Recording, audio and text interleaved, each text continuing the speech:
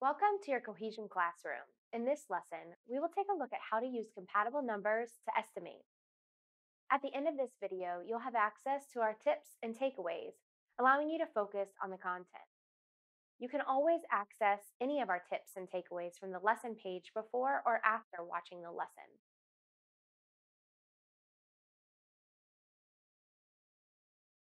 When students are using compatible numbers to estimate the answer to an addition or subtraction problem, they're finding numbers which are close to the actual numbers in order to find an approximate answer quickly.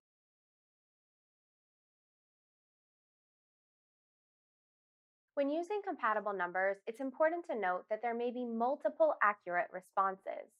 The number should be close to the actual number and be a number that helps the student to add more quickly. Typically, this will be a number that ends in either 5 or 0.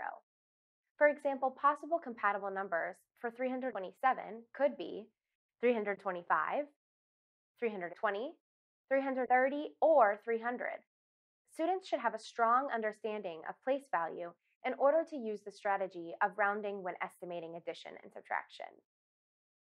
Students may use two options when estimating to find a sum or difference.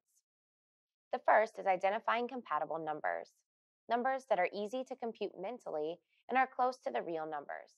For example, when looking to find the sum of 327 and 582, 327 could be estimated to be 325, and 582 could be estimated to be 575.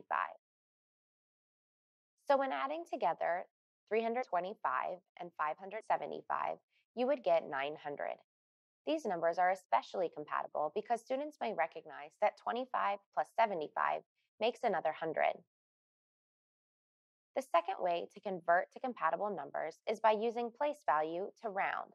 As seen in the video, use place value to round to the nearest 10 or 100.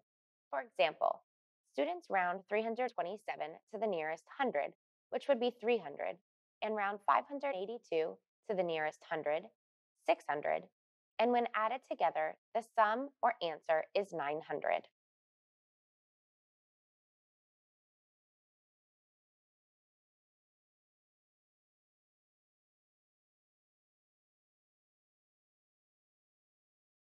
Students may round numbers incorrectly.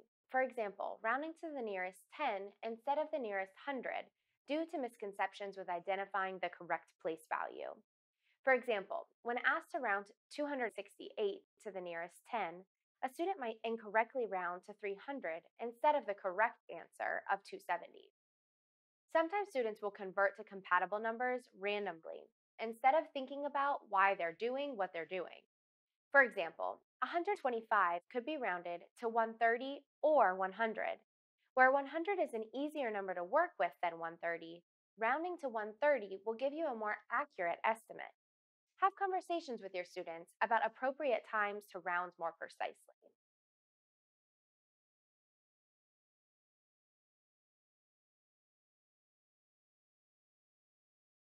Remember, there are multiple accurate answers when using compatible numbers to estimate the sum or difference.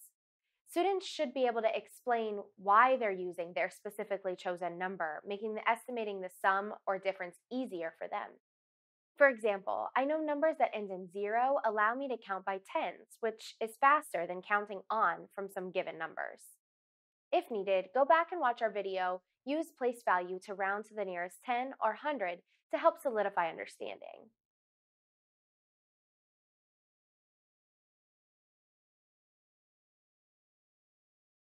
Uniting students and families in learning, we are Cohesion Education. Thanks for watching, and we'll see you next time.